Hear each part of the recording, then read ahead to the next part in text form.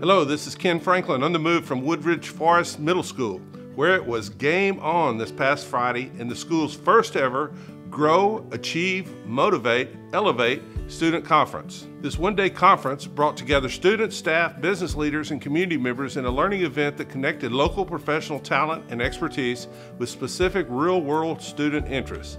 The idea for the Game On conference was inspired by the students themselves. It's also Game On for the expansion of Woodridge Forest Middle School, part of the bond program approved by voters last year. Construction of the school's new wing began in March and is scheduled to be completed in the summer of 2020.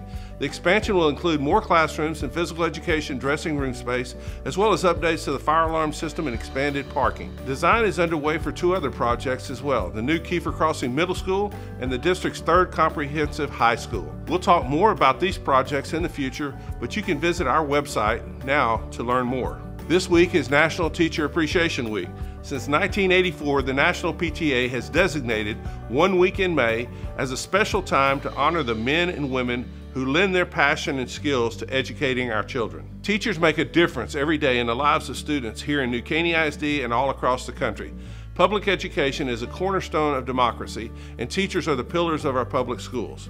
This week is a time to officially salute our teachers for the work they do, but we should appreciate them every day. I encourage you to thank a teacher today. Also, visit our website to view the Lasting Impressions video series in which New Caney ISD seniors talk about teachers who have impacted their lives for the better. Thank you, teachers, for all you do.